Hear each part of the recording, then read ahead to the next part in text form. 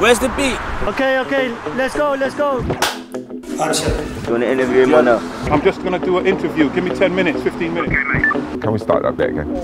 What you're getting is what you're getting. Move, man. That's my son. That's why it's important when you edit this stuff, you know, the crappy bits you get rid of, you know, the stuttering, you know all that though, don't you?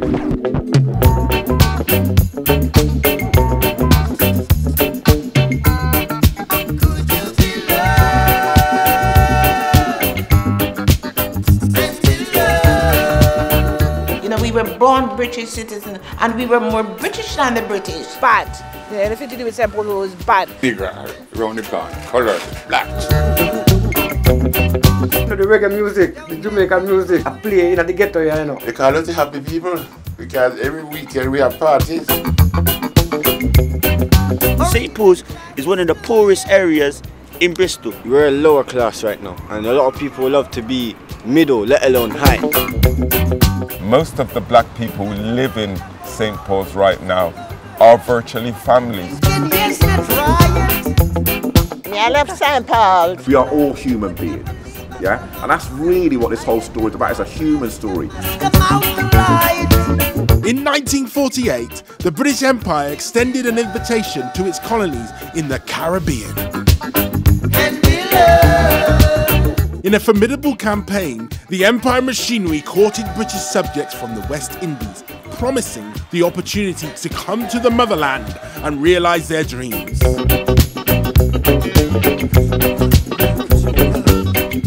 England is your mother country and we need you. And therefore, if you get the chance to go to England, you would be glad. You know, everybody was coming to England. So we were sort of brainwashed. You couldn't think of anything else but going to England. A long transatlantic journey brought the first party of Jamaicans to Britain. Following in their wake, families from the Jamaican districts of Clarendon and St. Thomas settled in the St. Paul's suburb in Bristol, England. Or even rearrange,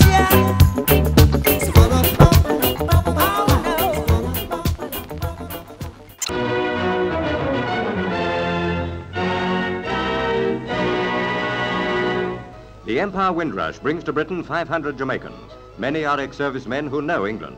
They served this country well. In Jamaica, they couldn't find work. Discouraged but full of hope, they sailed for Britain. Citizens of the British Empire coming to the mother country with good intent. Some plan to return to Jamaica when conditions improve. Some will go into industry, others intend to rejoin the services. Life's kinda rough when you're living in Bristol. Friends dropping fast at the end of a... Deep in the heart of the West Country, where the River Avon and Froome meet, an ancient bridge has been linking lands and people for centuries. A town built around this bridge, a meeting point for merchants, farmers, transatlantic traders, the bridge town, Bristol. In the 18th century, St. Paul's was the location of choice for the wealthy slave trading merchants. It was laid down as Bristol's finest area by those making fortunes through the trade in black Africans. Bristol, from its centre, went out maybe a mile, if that. And then when the trade came in, which Bristol had a lead in, yeah, and had a huge chunk of this trade, then Bristol grew, and St. Paul's grew out of that. Bristol, the cornerstone of the slavery triangle, quickly became flooded with wealth that was used to build splendid university buildings, concert halls, theatres and churches. And then I realize it's just Bristol, and I'm living in a ghetto that's holding me down. A century and a half later, after England had been bombarded by Nazi planes, Bristol and most of St. Paul's was left in rubble.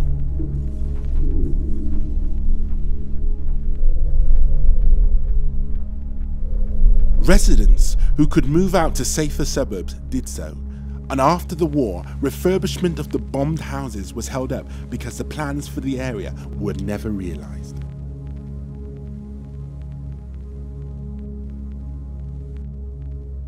Neglected and forgotten, St. Paul's was a no man's land.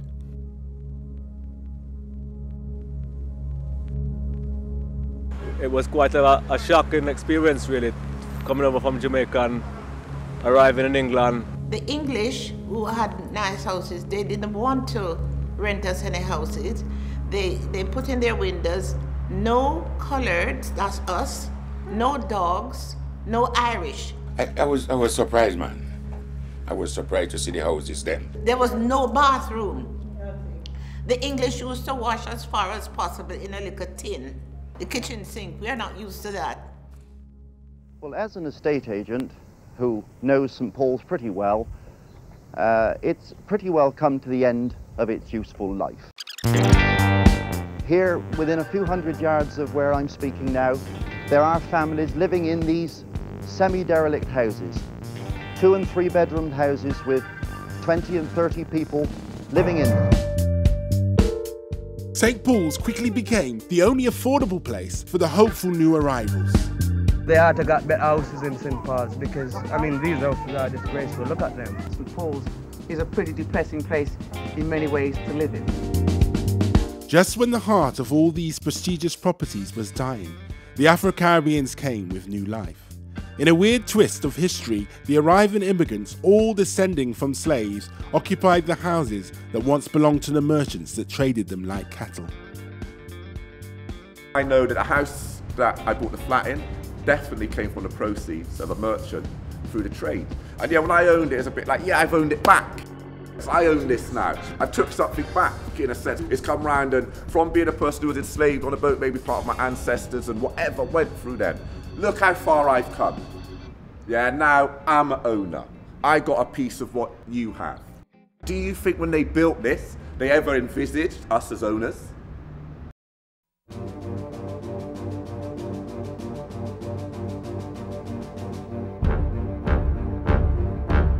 With this faith, we will be able to work together, to pray together, to struggle together, to go to jail together, to stand up for freedom together, knowing that we will be free one day. In the 1960s, Martin Luther King sparked the civil rights movement in the United States. I was committed to what Luther King was doing, so I decided we'd do something here about it, because this was a de facto segregationist city. In those years, it was rampant. It was wide. You couldn't move one way without you faced racism. Yes, brother. We was looked down on, in simple term. We was looked down on, you know, as nobody. Black people couldn't get a proper job in Bristol here because of racial prejudice. We used to call it colour bar. I decided that I would go for drawing attention to racism, taking on the Bristol Bus Company, because it was the most powerful employer in the city at that time. I mean, you come to look at it this way, when old Beeching drops his hatch, there ain't going to be enough work for the whites, let alone the blacks. We got enough, our job now, to get a working wage. If we don't get our bit of overtime, we can't live. If they come down here, they'll work all hours God give them. They were just saying, if you don't want blacks, you don't have them, we don't have them. We won't be out of work if they start coming on. They'll start ruling the country before long, won't they? What would you think about coloured people coming to work on the buses? I don't like the idea very much. Why not? I wouldn't like to work with them at night. There was no law against racial discrimination. No, you weren't protected by laws. There weren't any. Well, I think the majority of them are just ignorant. This is and always has been a white man's country. Therefore, I'm sick of the arrogant attitude of coloured people in this country. There's a problem of unemployment at present, and if coloured people are employed on public transport, I will walk before I use them. So when I began the campaign, I asked Guy Bailey if I could use him to open up the debate and see if I can get him a job on the buses. He said he would. And so I set up an interview with the management. Personally, I couldn't see it working out. It might, but it does in other towns, but I don't think it would in Bristol, because I think the racial feeling is worse here than in the other towns. Having already spoken to the director of the bus company to say, have you got any vacancies? He said, we've got plenty, so bring Guy Bailey out, we should be very happy. We didn't know we were two black people on that phone. Okay. And so Guy went in. Mr. Bailey is here, but he's black. He's black, he's a black man. And I could hear also that the person in the other rooms saying, tell him that the vacancy is filled. The point is that whilst we can obtain white labour in this city, we intend to go on engaging white labour rather than coloured labour. Predictably, he was told he can't get the job. They don't take coloured. So I learned the technique of a boycott. The boycott that Luther King and Jesse Jackson were doing was the boycott I was going to bring to Britain.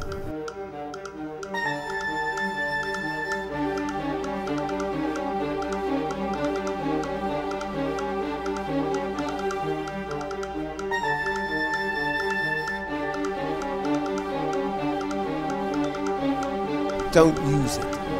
Don't use that facility. Leave it alone. The bus boycott brought together blacks and whites in a fight against racism. The protest became part of a much wider movement. First time a Prime Minister in this country has actually supported a black-led campaign against racism. That's when Harold Wilson invited me down to Downing Street and told me there and then that if he gets to become Prime Minister, the first thing he would do in the first Parliament was to put down a law to say that racial discrimination was wrong. I am not prepared to stand aside and see this country engulfed by the racial conflict which calculating orators or ignorant prejudice can create. The battle against racialism here in Britain knows no boundaries and no limits. That is why I reject the attitude of those who, with the lips, if not the votes, preach racialism at home. It had to change, and it did. On the day President Kennedy gave his backing to the American civil rights movement, the Bristol Omnibus Company finally lifted its colour bar. They wanted us to win. They wanted it to happen. And it happened. I see no reason, having acted in time, which we have, I believe, why we shouldn't overcome these very challenging, very important problems, which are important to us and indeed to the whole of the world.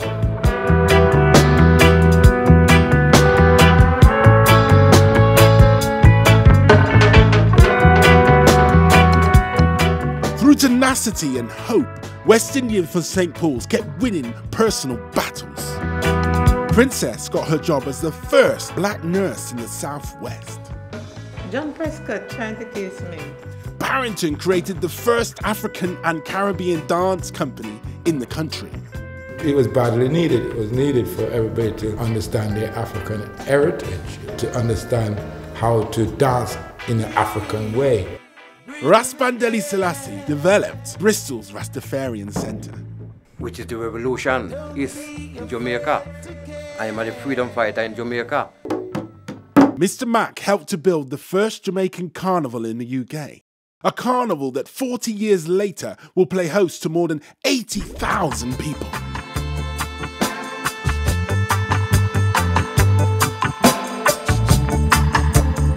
With all the nationalities living in St. Paul's, we will get to know more about each other, because by producing such a festival, we have to work together in very close contact, and this should provide a great understanding for all.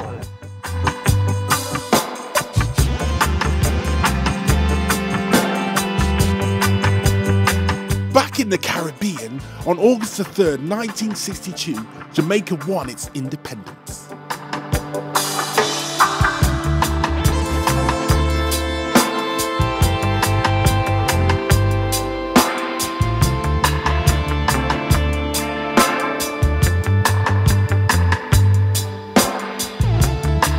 Here we are independence now. Independence of what? They are the one mess it up.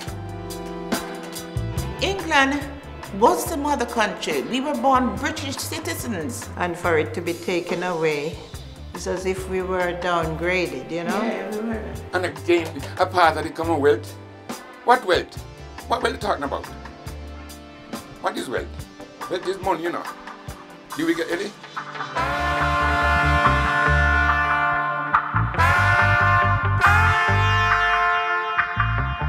The West Indians in St. Paul's found themselves in a strange limbo. As citizens of the new Jamaica, they lost their British status and had to reapply for the right to stay. We were abused as British citizens. We were abused. But we still fight, as Princess said, We fight for what we want. We get it. Throughout the 1960s, Jamaicans in St. Paul's worked hard to overcome prejudice and earn a share in the modernisation of the city.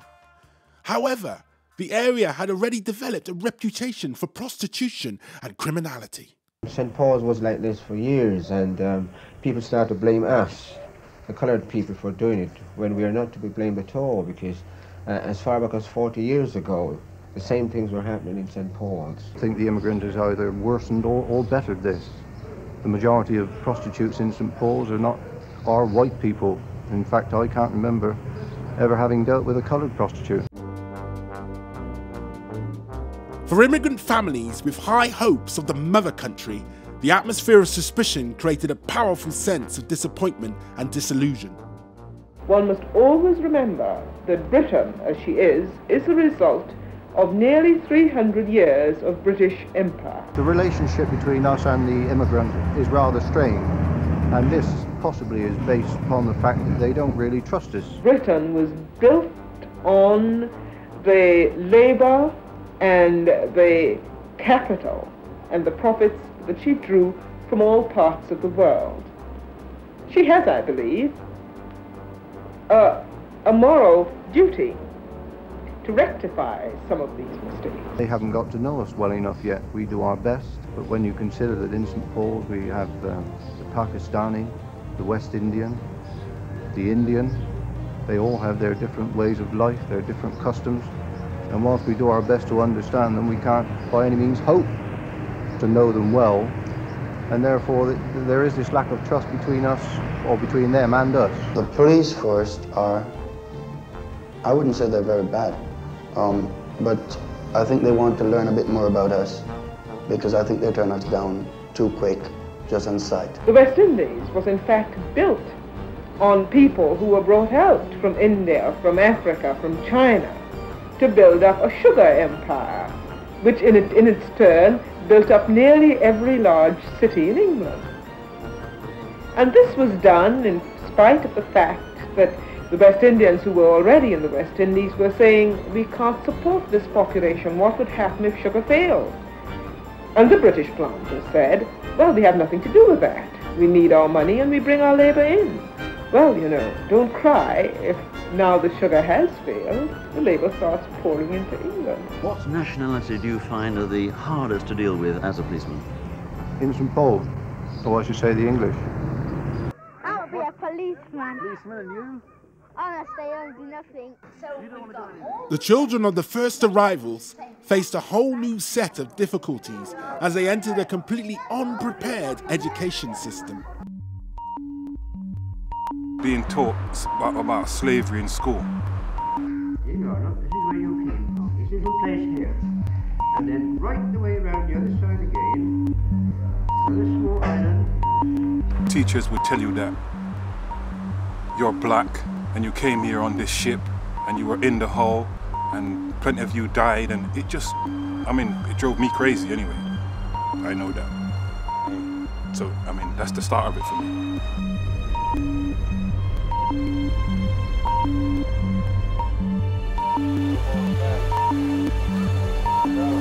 With us, it was like, we've seen these images and we saw what happened in the slave trade, like, but we see certain things happen to the women and the people through it, and think, what, you didn't find?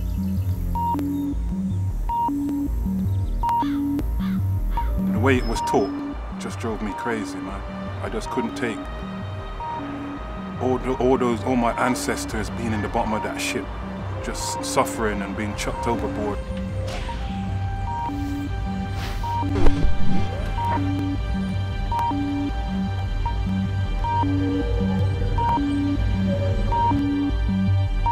You're telling me that there's 1,500 of us on the plantation working. There's 20 people in a house. Yeah, but they've come down and taken your mum or your sister or your brother or your dad. Yeah, and they've been whipped to some of the images you've seen, or they've been hung and you've walked down the road and see them hanging from the tree. Your women are taken and raped, and you know this is going on, but nobody fought. Coming to England and then being sold for fucking pennies and it just hurt so much. You're telling me nobody not once dragged a man off the horse? Yeah? Are you telling us that we actually believed we were just to be trodden on? and that's all we were. And that was very hard to, it made me angry. It triggered madness. It made me mad. It drove me crazy. Through that understanding made me be anti-authoritative. So if you're an authority, and it's like that, so if someone goes to touch, it's like, don't touch me, don't you think I've gone through enough? I couldn't fight then because I was in chains, but I can now.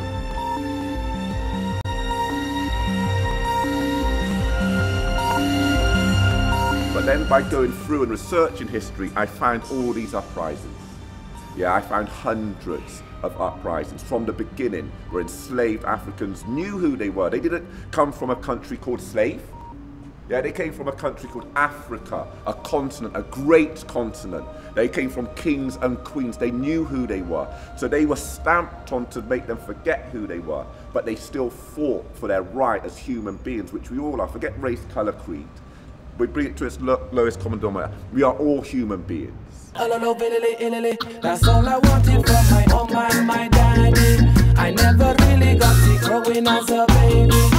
Throughout the 70s, St. Paul's became a place of refuge, an area where West Indians could live away from Bristol's racial stress, a place where black people could live together, supporting each other. Love is like a blessing from above, put your arms, make me share. St. Paul's was just the fun, it was the place to be. It was a safe home for black people. Because when you go downtown, you can get kicked in the head by a skinhead or the Hells Angel.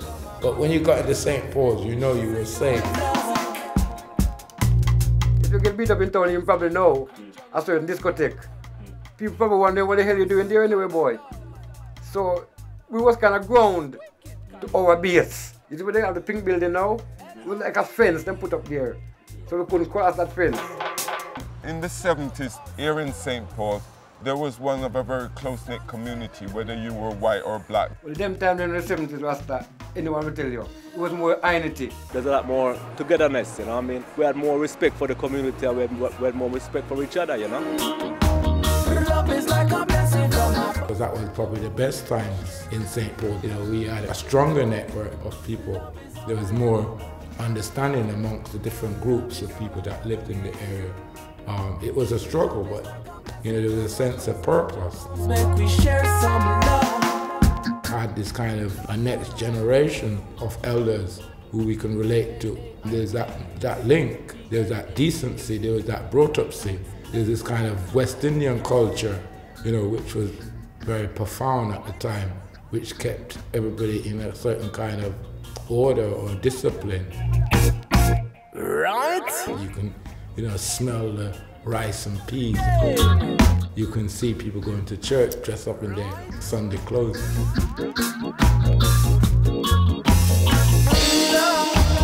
Love is all I ever want. Love is all I ever need. Jamaicans were unified and the Rastafarian movement flourished among the youth in the community. Yes, the Rasta man was there, the bald-head man was there, but we all come together, you know, as one. Most Saturdays, there would be at least a dozen house parties. We used to live together and have a drink and have a socialize, but there was no violence as such. Having enjoyment, smoke ganja, have a drink, dance, and those kind of things. Share some love. Two places was strong to the art of St. Paul's at that time, Black and White and a place called Bamboo Club. Well, the Bamboo Club was a little bit like coming off the Portland Square. It was a little bit like rabbit warrens. Down the stairs into the basement area. Bouncers there. Show you a membership card. On your left, into the Orange Grove restaurant. The smell of the food that's coming out of there is big. Good curry goat and rice and peas. All the best food that you know. And we had a nice little bar in there. If you're not having the food, you walk past the fish tank. So people would sit around the aquarium and just gaze at the fish that come from the Caribbean. To the cloakroom. When you got down that hallway and you turn right. And straighten yourself out, because there's mirrors around there. And you turn right, you get into the disco. In there like this and everybody trying to dance. And wicked, man. Is this what big people do? This is just up my street.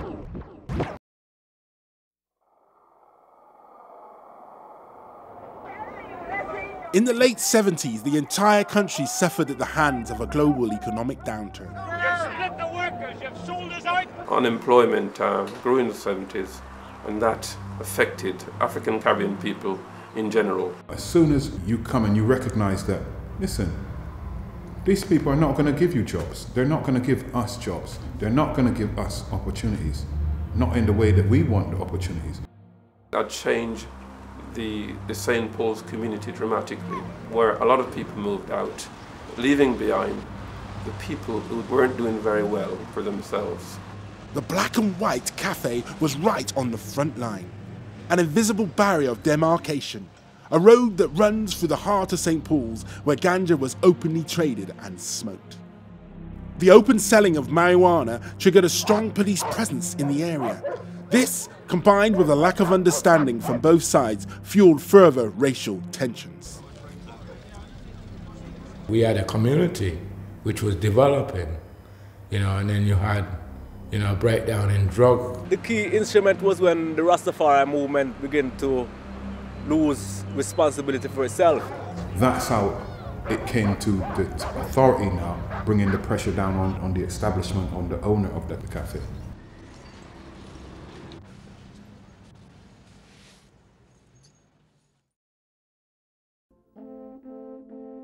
Throughout England, what people ignored, the black people, the Afro-Caribbean people.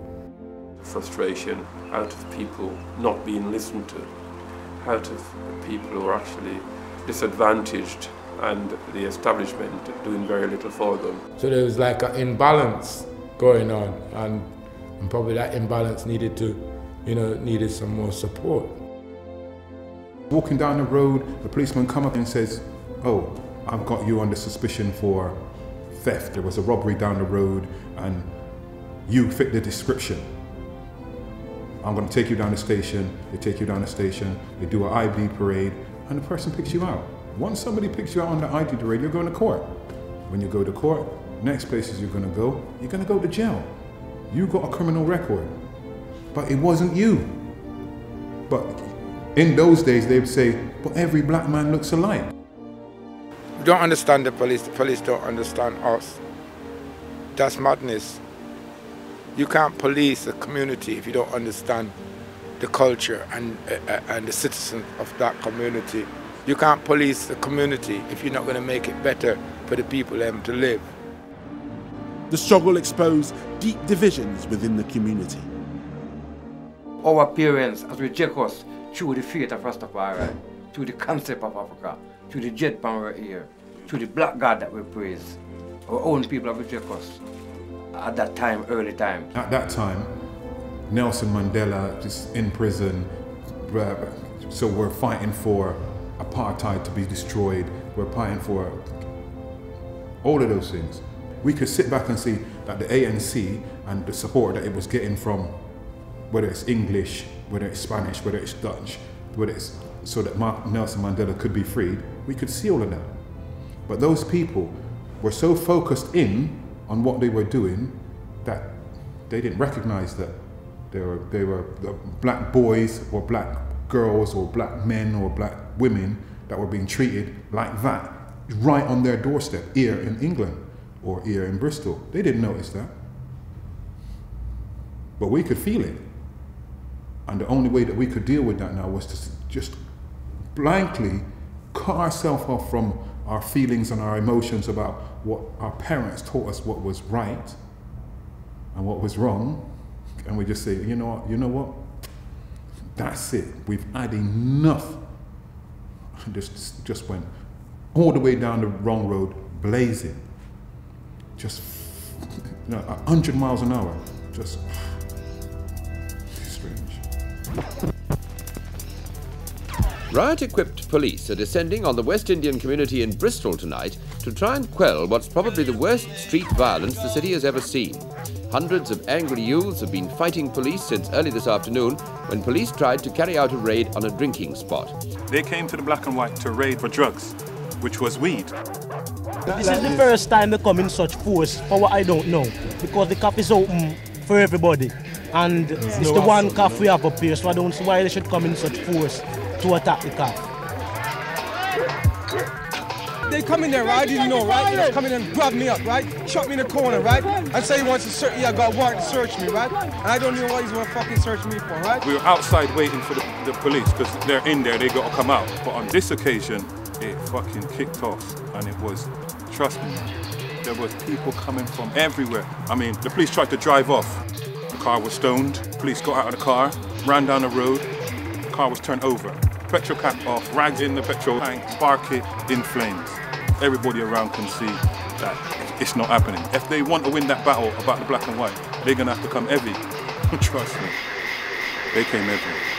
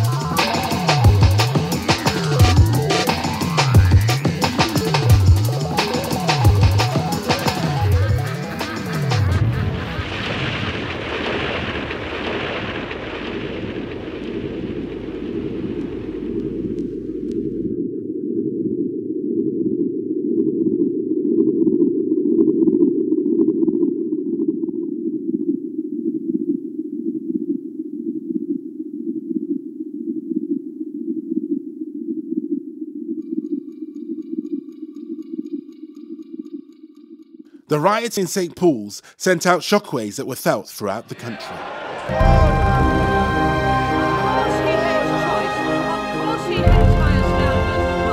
Margaret Thatcher, when she won her second general election, stated that, you know, we have got to do something for the inner cities. He was throwing money at the problem. There's a lot more funding the year after the riot.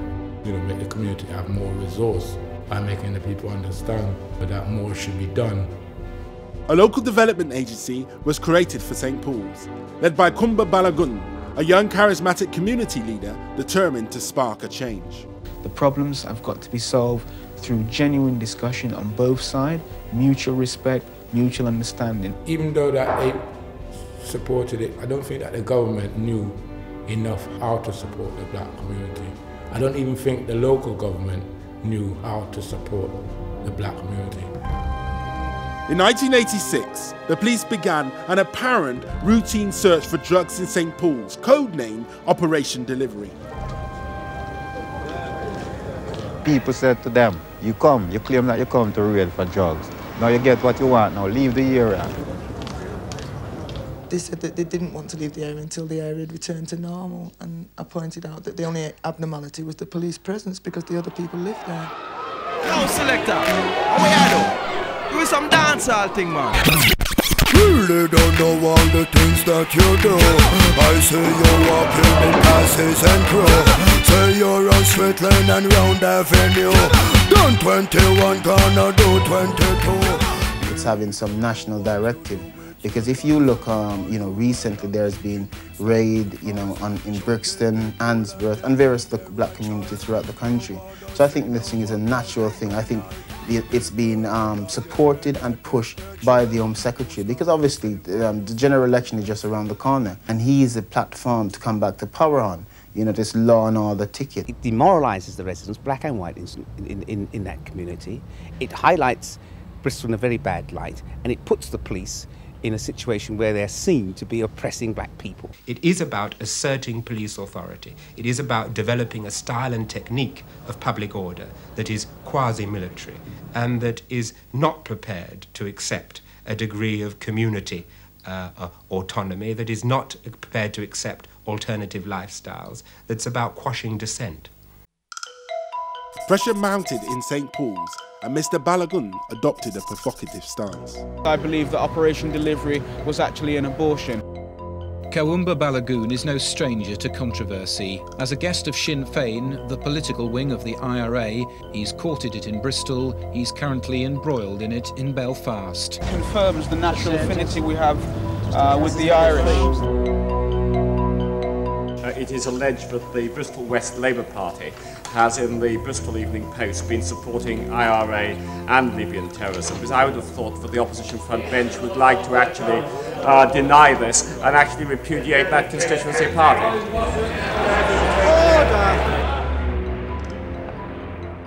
Is he aware that that same Mr. Balogun, very latterly, has just been calling upon the IRA to assist the ANC just in the same way as Libya helped the IRA? Is it not essential that the Labour Party repudiates Mr. Balogun and kicks him out of the Labour Party? Some of us had stuck our necks out, made ourselves fairly unpopular, I can tell you, by saying, look, give this bloke a chance. The first thing he does is turn around and go off talking to Jerry Adams in Belfast. I mean, so I think enough is enough. The events of the 80s had given the community a new profile. By reaching out to Sinn Féin, Mr. Balogun placed St. Paul's in an unprecedented spotlight, connecting the community and its problems with Britain's biggest terrorist threat. So that is why now you find even the so-called drugs creep in to divide us. Yes, you had the marijuana and so on, but there was never no heroin or cocaine or none of those things within this community.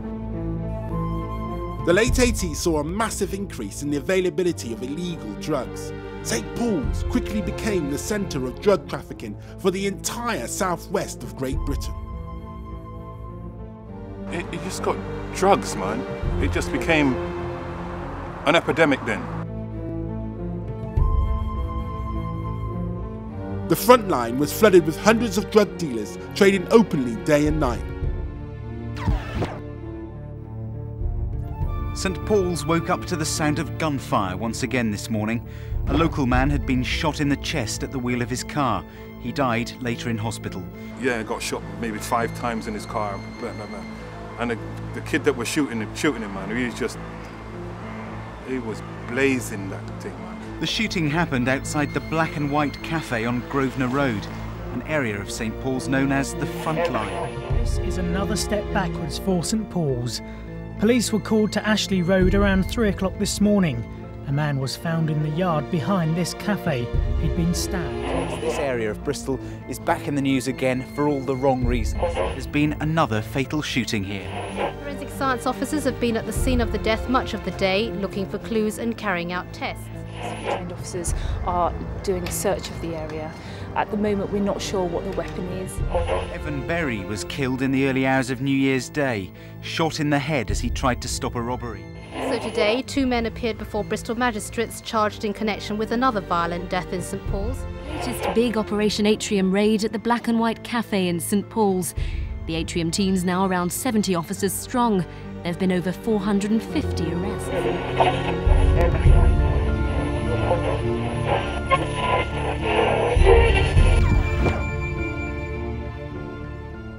People are unable to walk down the streets without being accosted by these persistent crack dealers. Children cannot go out to play without seeing these crack dealers making money and driving off in expensive cars.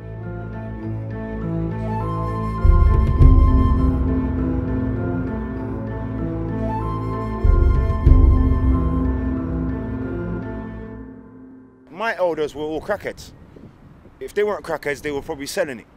But my age bracket were mostly crackheads. They smoked crack. You know, we were caught, my age were caught with the not really knowing about it. You know, now everyone look crackhead. You're a crackhead.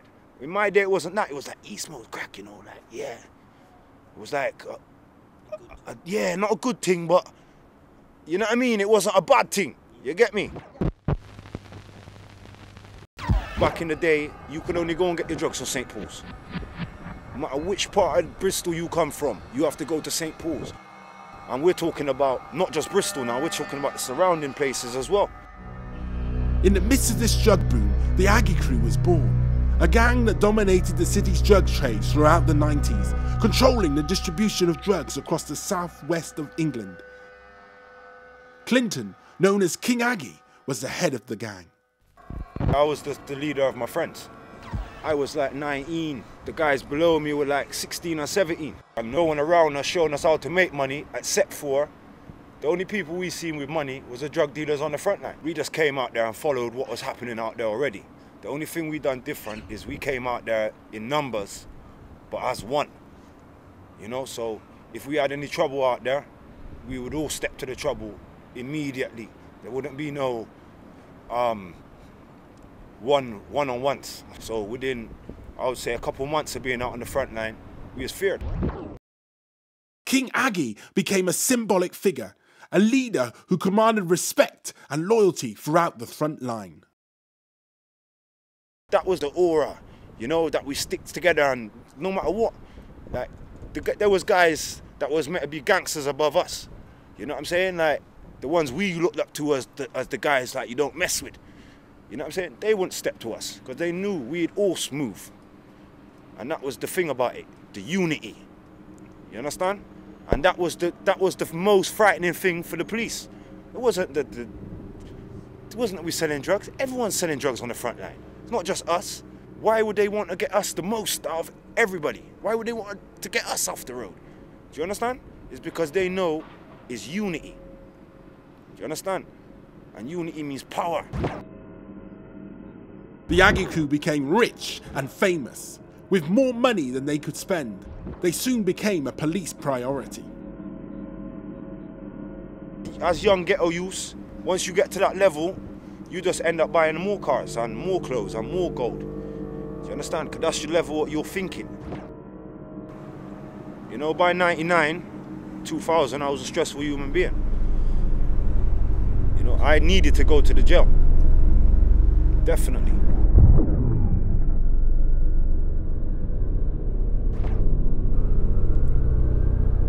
Go to prison for 10 years, you get 10 years in prison, you get a lot of time to grow up, you understand? And at the end of the day, those things can only go on for so long. You know, like, I'm not gonna lie, I should have finished with it a long time ago anyway, and just got out of it, and that's, honest to God, that's what I wanted to do, as a youth. You know, I didn't want to do it, keep doing it, it's shit. You know what I mean? I got to a pinnacle where, you know, and I needed to come out of it. You understand? But as a young ghetto youth, the way that they train your brain in St. Paul's, you understand? You can't really see further than that. You can only see the people who's made it to you still go on the front line. You're thinking that they've made it. They ain't made shit. But because they got the bimmer with the drop top and all the gold, and you know they're fat, they got cash, you think they made it. You understand? But they ain't made shit. You know, so you just try to get to there. And once you're there, you're looking for something else now, but there ain't no one around you, because you're the highest man around. There ain't no one there to show you nothing else. Do you understand? So the only thing you do now is continue, continue and continue. You know, and you know it's going down, because I knew I was going to prison. Forever guarded in your prison. Prison, where others make all your decisions. But you make a did a cool mama tell you say she calm. Money in your hand say you're bad from your band. Never wear a gloves when them ring the alarm. In 1998, the leading members of the Aggie crew were arrested and jailed. The imprisonment of the Aggie crew created a power vacuum on the front line. News travelled fast to Jamaica. Within weeks, a new wave of young Jamaicans known as Yardies had arrived in St. Paul's. When I came here, I think I see a couple thousand Jamaicans. It's like when I go to the front line, it's like I was in Jamaica. So the boys that are coming here now to take over or to earn that money, they do it different. The Yardies transformed the drug economy. Mixing crack and heroin into heavily addictive snowballs, they quickly expanded their client base. The frontline trade boomed, and in the first year, the Yardies sent more than £10 million of profit back to Jamaica. Boom. So you're better than the rest of them, better than the rest. In 2003, the Guardian newspaper reported the return of the Aggies to St. Paul's. The Aggie all like each other. Are they loyal to the King Aggie? While King Aggie was still in jail, some of his crew were released. They wanted their turf back. They offered the Yardies a deal. If they wanted to stay and work in St. Paul's, they would have to pay a tax of £50 per person per day and £100 to run a business. To make the point, they robbed every yardie in the bar. Later, they tried to provoke the yardies into a full-scale firefight. The turf war exploded. 3 days of violence, kidnapping, gunfire and intimidation. The police were overwhelmed, and for the first time in mainland Britain, armed police officers were deployed to patrol the streets. The conflict ended with the Aggies were arrested for violating their parole and sent back to jail. The yardies were left to control the front line once again.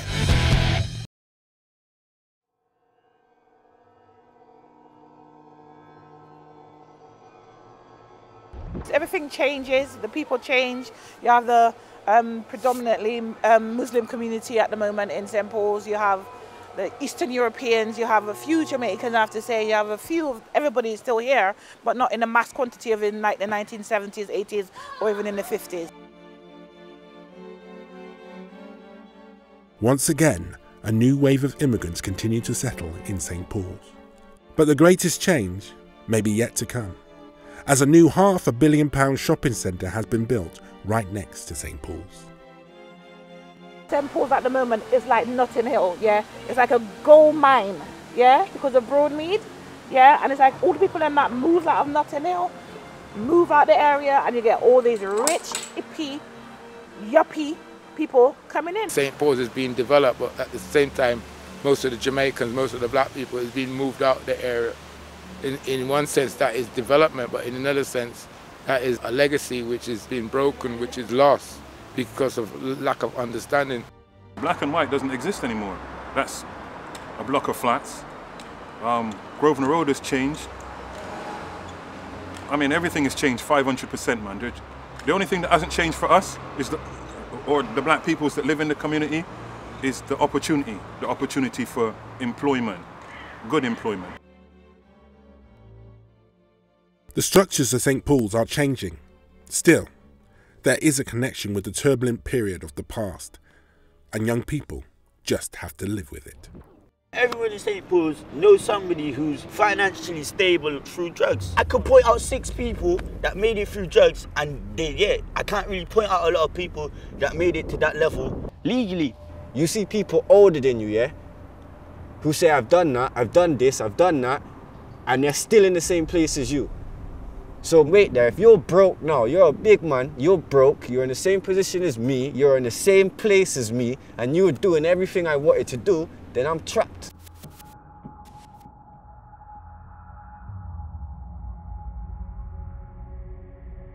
Youngsters in the community are growing up in a confusing environment. They are even presented with conflicting versions of their own history.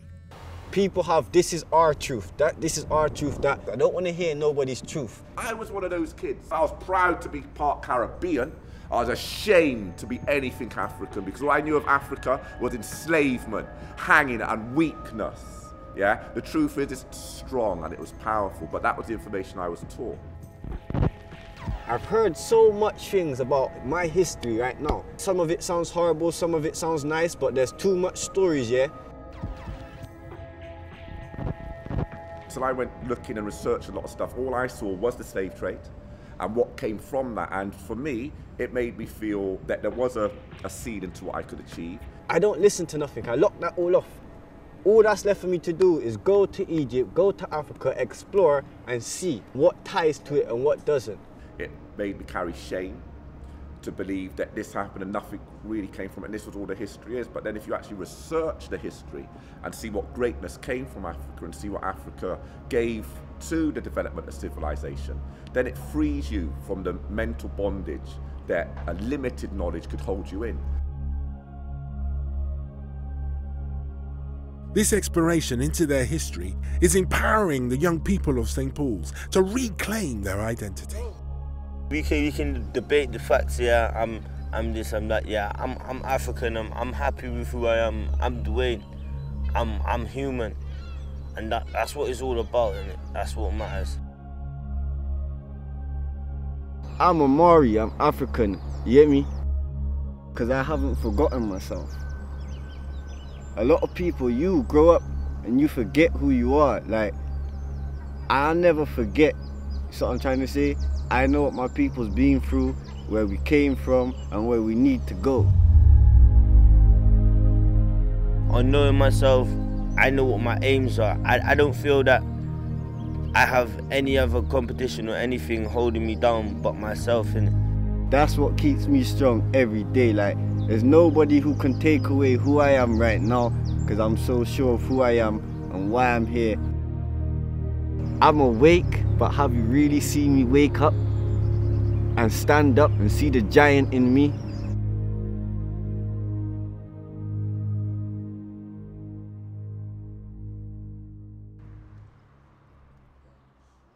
The St. Paul's of today has a second front line. A place where the strength of gangs, the unity and shared identity is being reinvented for a new purpose. The I Am Entertainment crew is now established as an example of constructive progress. We just got our own team and we do a lot of things. We make our own music, we make our own videos, we distribute it our own ways, we make the most profit our own way. Bold t-shirts advertise the miracle around Bristol and at home. A miracle of self-belief, ambition and creativity. There's nothing negative. Every aspect of what we're doing and what we are is positive. And if we can pass that on, then that's a miracle. He's got a distinction in from the rock school in music, that's a miracle. This man passed this thing in business on advance, that's a miracle. This man here works with youth, big youth worker and makes films. And when his brother does straight out Bristol graphic design, that's a miracle. The older guys in the crew guide, promote and introduce youngsters around the community.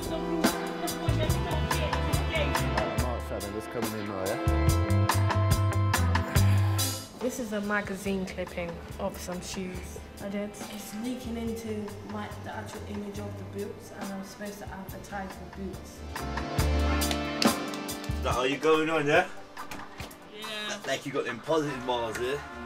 That was just a quick thing still. I like how you be listening. We can represent you with your I Am t-shirt. You'll know you're being promoted. Like, I Am Entertainment. It's like, I am me and it is yours. You're yourself representing yourself in light. It's kind of like that stage where you're prepared to go out there and shine and show yourself. Music is like the best way of getting across a message. But some people choose to send the wrong message. So that's kind of how we need to keep our game. You know what I'm saying? You need to be real to your environment. There's no point in us kind of going and jumping on a message that doesn't fit us. Why not make a song about how you got out of the area, how you got rich, how you helped the community? Being humble and taking criticism, and there's gonna be some of that. Yeah, but you got it, it's all talent.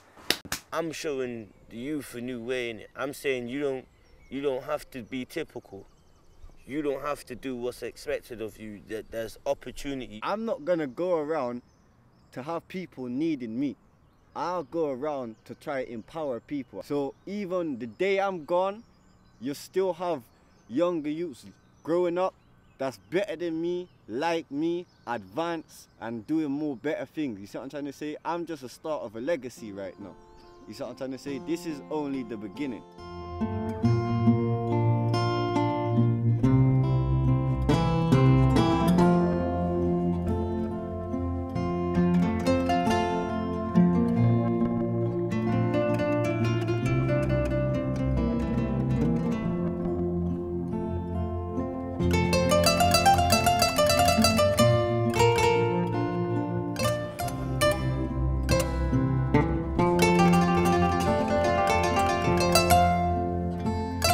A lot of them will look at us and say, yeah, that's what we're talking about. Like, they look at us and say, yeah, all that time that they struggled for and they fighted for is now coming through in me and all the younger peers.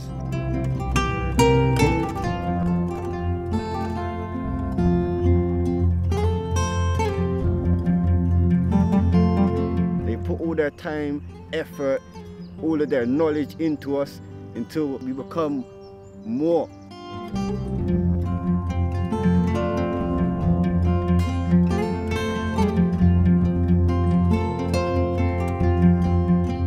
can't give up, you keep on fighting, you drop, stand back up. That's the bottom line. I'm a warrior and I'm showing you what we do in it. I rest at nothing, I stop at nothing until I get what's needed. Yeah, so you have the map of Ethiopia. Our land, Shashamane, is right here.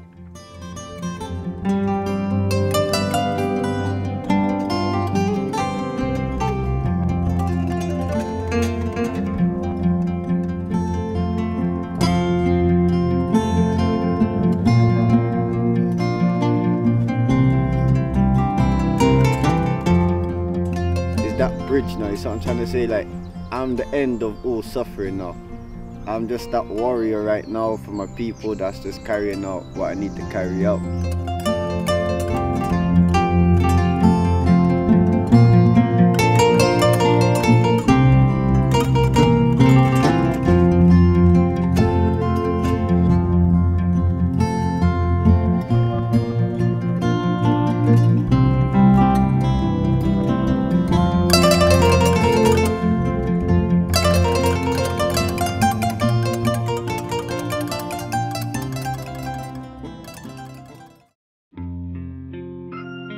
Saw change.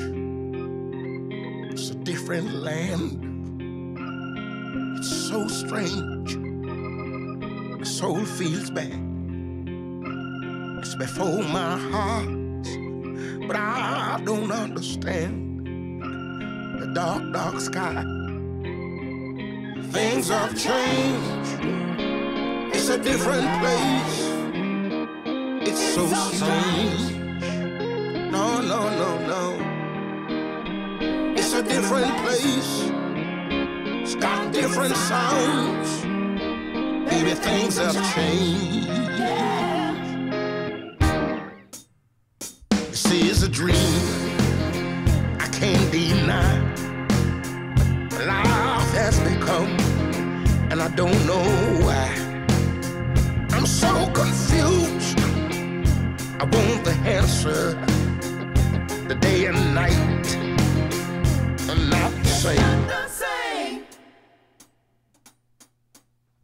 Things have changed. It's a different place. It's so strange. No, no, no, no. It's a different place. Got different sounds. Maybe things have changed.